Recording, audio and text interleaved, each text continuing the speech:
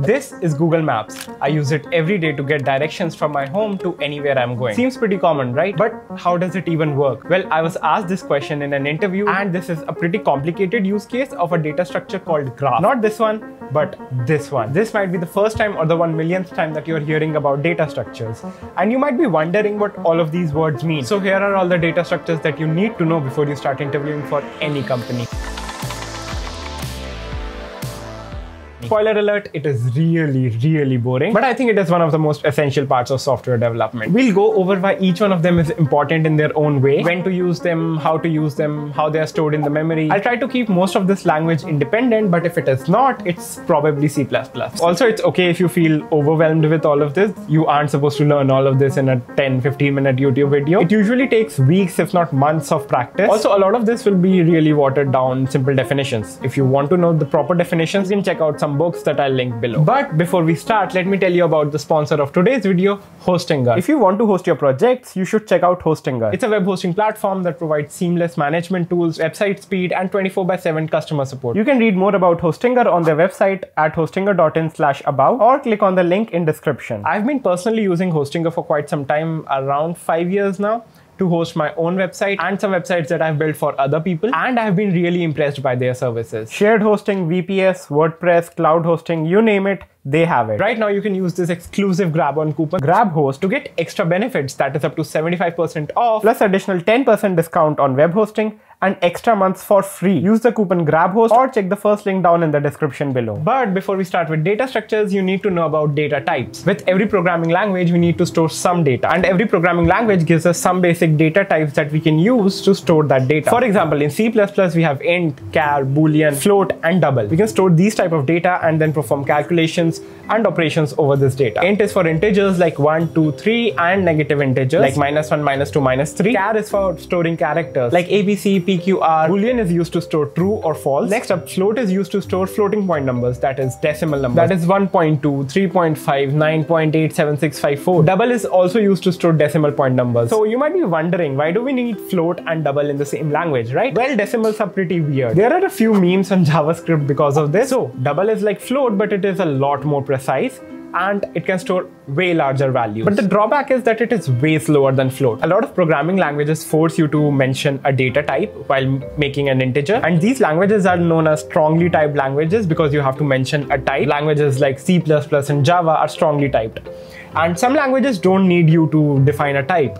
These are known as loosely typed languages like JavaScript and Perl and PHP. All these data types have limits, that is the amount of data they can store. Like integer has a limit of 2 to the power 31, and computer can only store numbers. So characters are stored as numbers, and the table that is used to map from a character to a number is known as an ASCII table. Okay, if this is all the data that I can store in a computer, how am I supposed to take over the world with my new sentient AI? That's where data structures come in. Data structures are just ways to store data so that it is really efficient to store it and retrieve it and process it based on the type of program that you have. Efficiency is the key here. We really want our programs to be really efficient, and we measure it in two ways: the amount of memory it uses and the amount of operation it has to perform. And we use the big O notation to write it. Cool, let's try to build some efficient programs. Let's say you need to define a variable.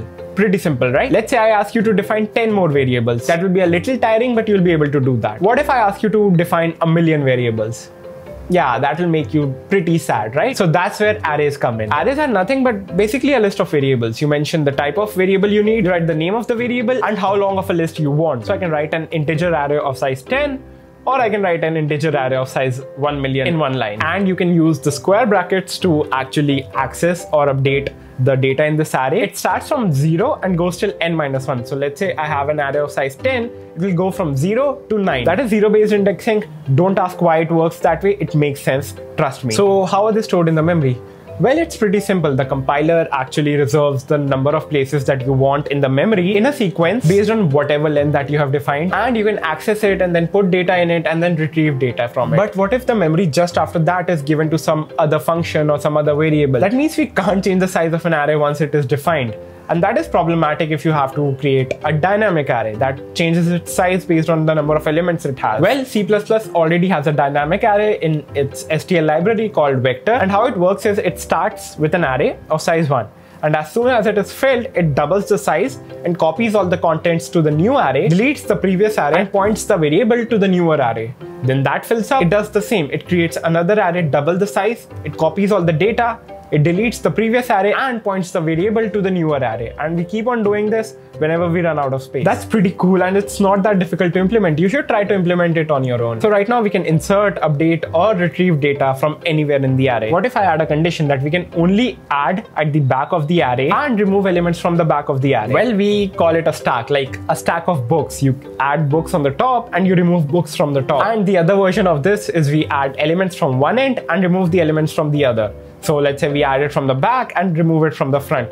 This is called a queue, like a queue of people. People join in from the back and they leave from the front. Both of these are based on arrays or linked list that is coming next, and they are just a special version of this. The queue follows a FIFO order, that is first in, first out. The stack, on the other hand, follows a LIFO order. I'll let you figure that one out. Another cool thing is that we can create arrays of arrays. These are called multi-dimensional arrays or matrices or matrix. Let's say we have an array of length 5 and every element of that array is another array of length 5. That means we have 25 places and we can show it like a grid, like a chess grid. And C++ makes it really easy to initialize. You just have to write the data type, name of the array and 2 square brackets denoting the size. We can create 2D matrix, 3D matrix, that means 3 dimensions, or we can go to any number of dimensions, but it becomes very difficult to visualize. So what I do is I create an array of the first dimension and then I create another array within that of the second dimension, and I think that's it. I try to work with just 2D arrays, but it is a lot more easier to visualize. Cool, moving on, we have linked list that I just mentioned briefly. So linked list is a type of list. So how is it different from arrays then? Well, linked list follows a completely different approach. We create a node, and whenever we need to add data to the list, we go to the last element, create another node and link the last node to the previous node. So we don't have to give it a length, it's dynamic. We can delete nodes, we can add nodes, we can update the size. Every node has 2 things. It has some data and a pointer to the next node, that is where the next node is present in the memory. And we keep the address of the first node as the head node. So initially we have nothing for the head node. Then we create a node, copy its address to the head. Then we create another node and link that node to the first node. And we keep on doing this for as many nodes as we want. But one caveat here is that we cannot randomly access any node. We don't have its memory location. We'll have to go to the first node, then go to the second node, then go to the third node, and we'll eventually reach the node that we actually want. This means that if we lose the pointer to the first node, essentially our entire linked list is lost in memory. Also, what if we connect the last node back to the first node? Cool, you've just made a circular linked list. And let's say for every node, we store the pointer to the previous node as well. For a current node, I can go to the right node or the left node. Cool, you have just made a doubly linked list. And you can mix both of them to create a doubly circular linked list. One really amazing question that I can remember for a doubly linked list is LRU cache. You should go ahead and solve that if you are trying to really understand how to use a doubly linked list. That's a pretty cool question. Cool, let's move on to nonlinear data structures, starting with tree. Not this tree, but this tree. So this is like opposite of a normal tree. We have the root node on the top, then we have a few level of nodes below it. So every node has a parent node and that is the child of the parent node. So you get it. And nodes that don't have any child nodes are known as leaf nodes. And that is pretty much the basic structure of a tree. Think of it as like a hierarchy, like a folder structure. So we have C, then we have users, and then we have desktop and document folder, or we can go to system folder, or we can go to the program files folder. So that makes a tree. Or think of it as like a startup hierarchy. We have the CEO, and below him we have the CTO and CFO and a lot of other people, and below them we have the managers and the engineers and everyone. So even a single node is a tree. It's the root node and the leaf node, and then we can have subtrees as well. That is just another tree below the root node. So in memory, every node has a data and a list of its child nodes. That's pretty much it. So whenever we create a child node, we add the address of the child node in the list of children for a particular parent node. So let's add some restriction here. So what if I only allow 2 child nodes, one left child and one right child? Congratulations, you have a binary tree. So that means the tree that we were currently talking about was an n-array tree, and the list of children will be updated to a left child and a right child in the node structure. And if you haven't solved a lot of lead code style questions, binary trees are a lot more important than n-array trees. You'll usually be working with binary trees. Let's add another restriction. What if the left child node has to be smaller than the root node and the right child node has to be bigger than the root?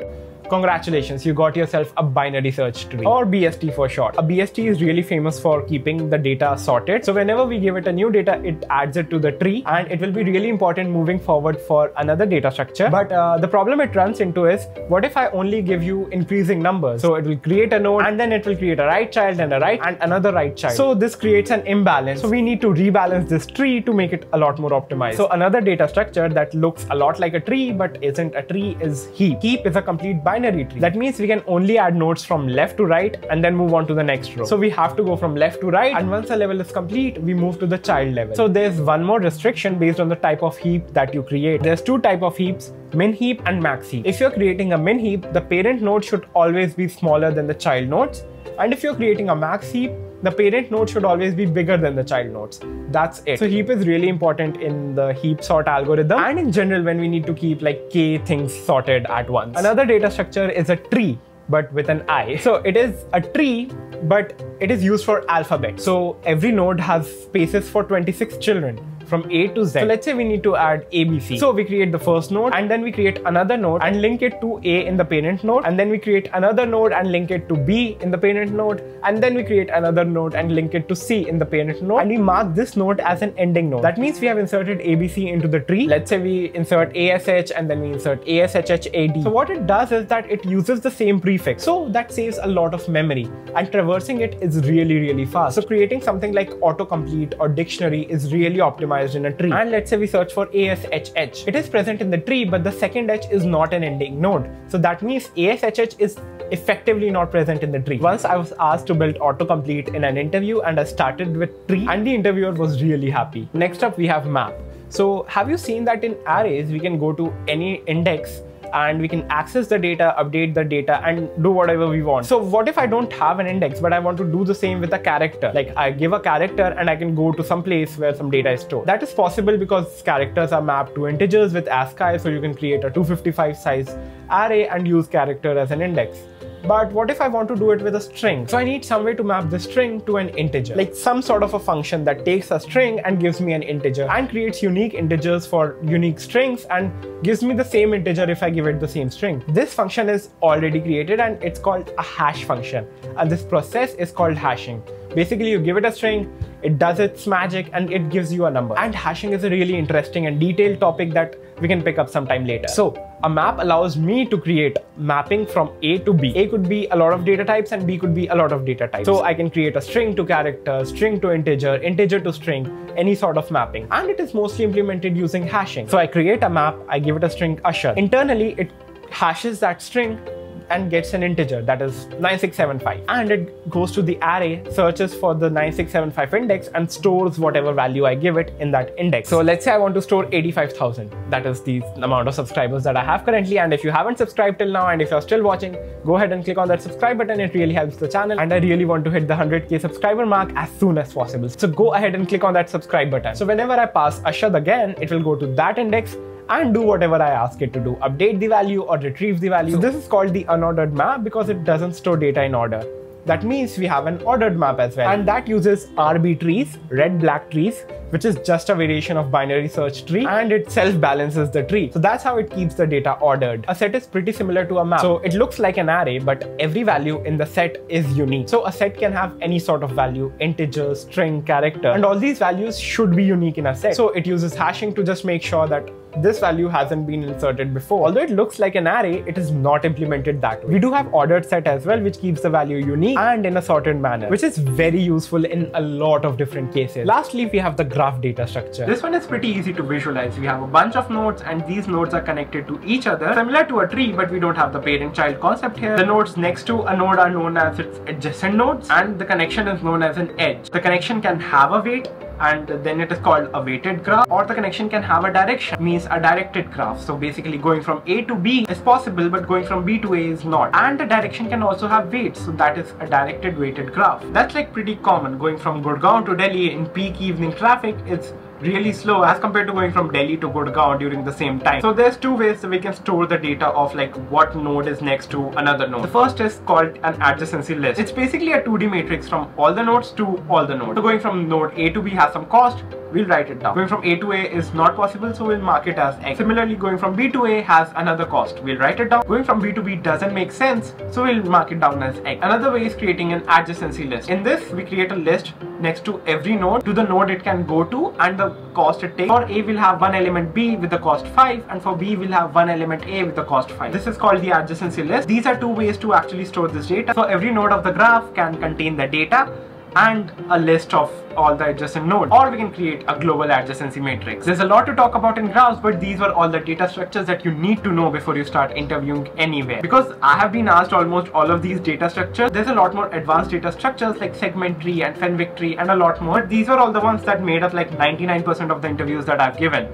So these are really important. Also, if you want me to cover all the important algorithms like this one, tell me down in the comment section and drop a like on this video, and I'll make it. Also, do check out Hostinger for all your web hosting needs, be it shared hosting, VPS, WordPress, or cloud hosting. And use the first link in the description or the grab on coupon GRABHOST to get extra benefits. That is up to 75% off plus additional 10% discount on web hosting and extra months for free. And if you're just getting started with solving lead code style questions, I solved over 950 of them and I learned a lot of different things on my way. So go ahead and check this video out so you don't make the same mistakes that I did. Bye bye.